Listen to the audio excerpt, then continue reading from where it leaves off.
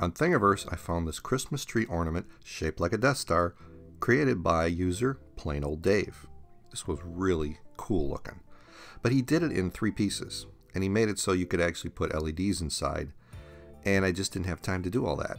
And what I really wanted to do is just print 1 piece, not 2 or 3 pieces. Because I tried it at first, and they didn't exactly fit together perfectly because I got a little bit of warping.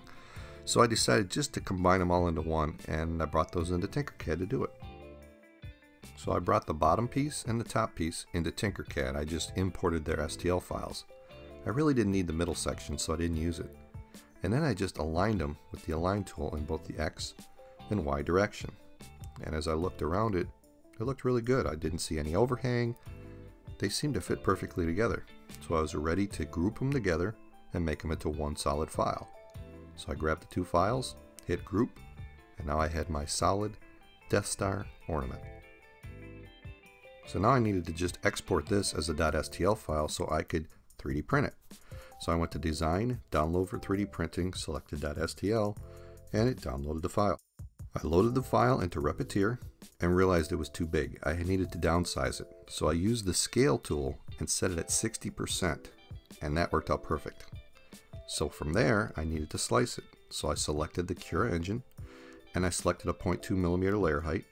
I used a raft, and also supports only where it was touching the bed, but it made these side supports that actually supported the whole ball from falling over. As you can see, here's the finished product. What I didn't notice until too late, it was 14 hours to print this. I probably should have hollowed this out beforehand, but I was so excited to get this going. I started printing it and then realized 14 hours. And here's a time lapse of it printing. I used a red ABS from a leftover XYZ printing cartridge.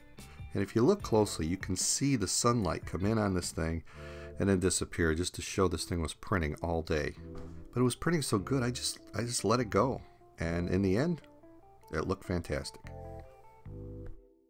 I've been asked to try out pet G Filament, and I found some at the Micro Center in this really cool translucent reddish pinkish color. This would have looked great for the ornament, but I couldn't get it to print properly. It was really sticky, and it was sticking to the nozzle, and it actually caused the print to shift, as you can see here on the Fabrikator Mini. On the Reflash DaVinci I tried it, and it was just coming out stringy. Those are the back 2. So neither one really worked perfect. I'm going to have to figure something out. Now I printed these at 0.2 layer height. I might try a higher layer height of 0.3, see if that helps at all, but I couldn't get it done for Filament Friday. But I'm going to keep working at it. And here it is, the finished Death Star Christmas ornament. After removing all the nerds and the support and everything, I got a little bit of splitting as it cooled, but it's right along one of the lines, so it's hardly noticeable. This came out really nice. I'm really happy with it. I want to try different plastics. I want to get that Pet G going. I might try it in some PLA too, but this is a fun print. So I added a hook, so now I just need to hang it from the tree. And now, the Christmas tree. Charlie Brown Christmas tree.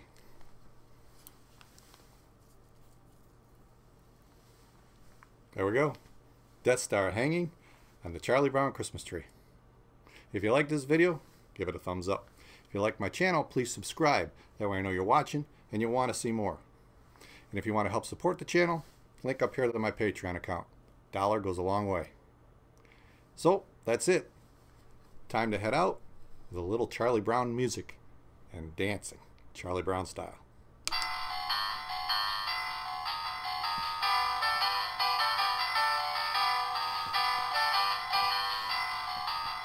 See you next time.